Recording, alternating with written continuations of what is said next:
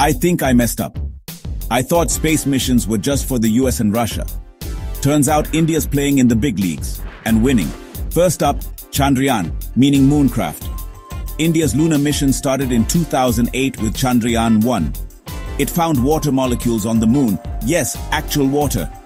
That made India the fourth country to reach lunar orbit. Fast forward to 2019. Chandrayaan 2 tried to land near the moon's south pole. The orbiter worked brilliantly, but the lander Vikram crash-landed.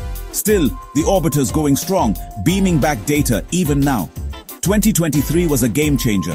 Chandrayaan 3 made India the first country to land near the lunar south pole. The Vikram lander and Pragyan rover nailed it, earning India a spot as the fourth nation to achieve a soft landing on the moon. Now, meet Gaganyaan, Skycraft, India's first human spaceflight mission. The plan: send 3 Indian astronauts, called Gaganauts, into orbit for 3 days and bring them back safely, all on an Indian-made rocket.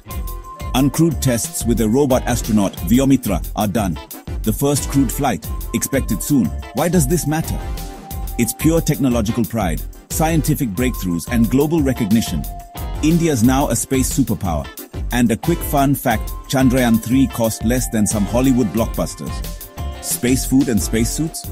All made in India. The future's definitely looking up, for India and for space fans everywhere.